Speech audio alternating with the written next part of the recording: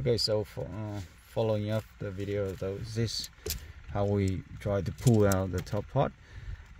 So one hand on the top and one hand you actually holding the bottom part here like this, and you feel hard, but actually just one clip here, second clip, and you pull. Okay, you pull.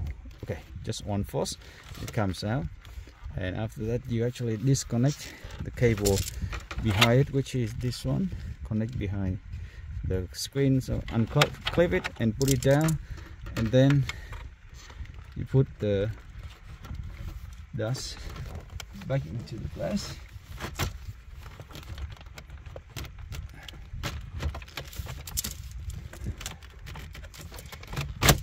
Yes, and it clips back in. So now the screen is blank and ready to put other parts back. And now just put screw in and cover on. That's all done. Screw in. So thanks again, and we'll see you on the next video.